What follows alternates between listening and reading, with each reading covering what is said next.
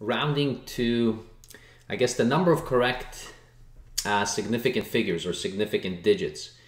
When you're sometimes working and particularly if you're working out some word problems, sometimes teachers may ask you to round your answers, and they may say, you know, round to 2 decimal places, or round to the 10th, or, you know, round to the 100, or something like that, to a particular place value. But in working out some problems, it may not be known how many decimal places there will be.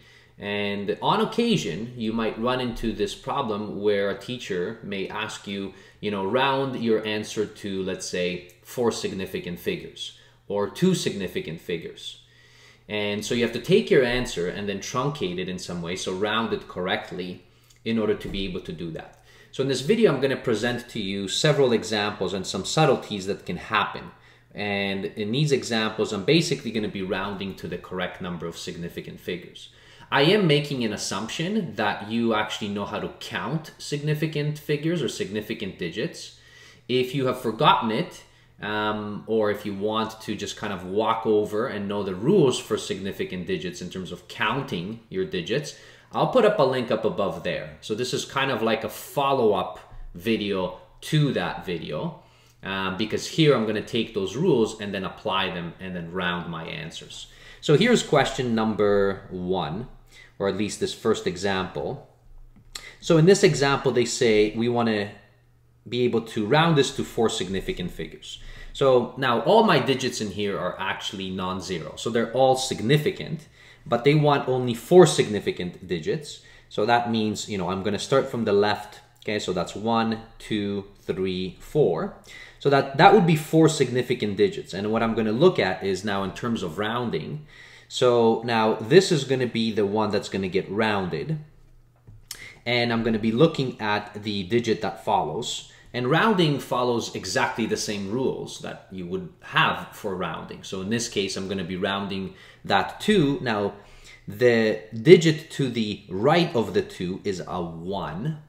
And because it's a 1, so that means the 2 will stay the same. So this will become, as my final answer, 27.72. And then all the other digits are gone. So notice this now has 4 significant digits, and it has been rounded. Okay, let's take a look at the second example. So in this example, it says 2 significant figures. And this is where it becomes tricky, because you actually have to know how and which digits are significant. So for instance, this 0, so zeros to the left of the significant digits do not count. So these are not significant digits, which means 2 digits, that's going to be 1, 2. Those are the ones that I'm going to keep. Now I'm going to take this 2 right here. I'm going to check what number is next to it. That's a 9. That 9 is going to round the 2 1 up.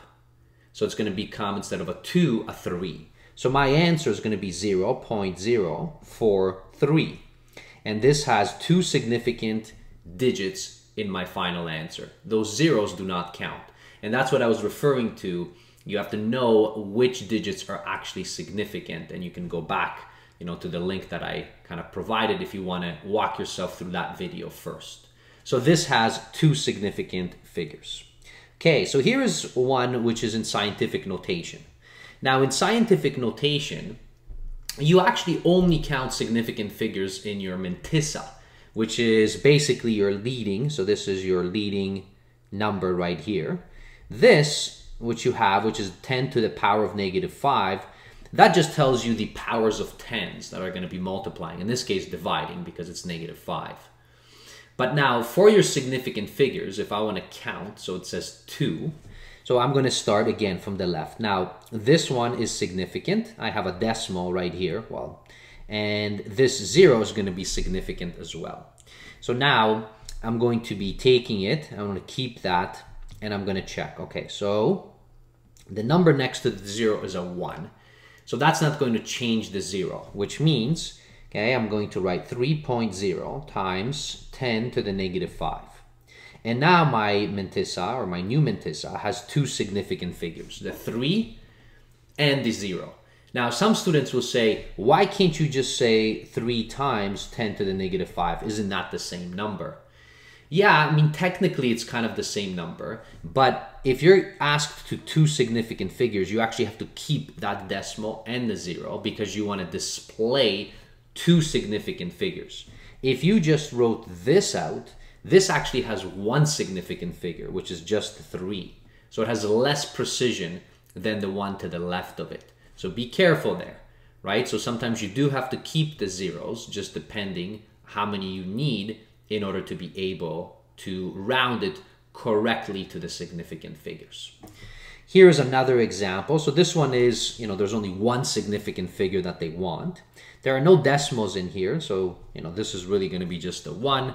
I'm going to be looking next door to it. It's a 4, right? So 4 is not going to increase the 3, so the 3 will stay the same. So that means if I'm going to be rounding this, then this now becomes just one significant figure for my answer, and it's going to be 300,000 as my final answer. That's how you would round that. Now, if you continue, okay, so here's a couple more examples.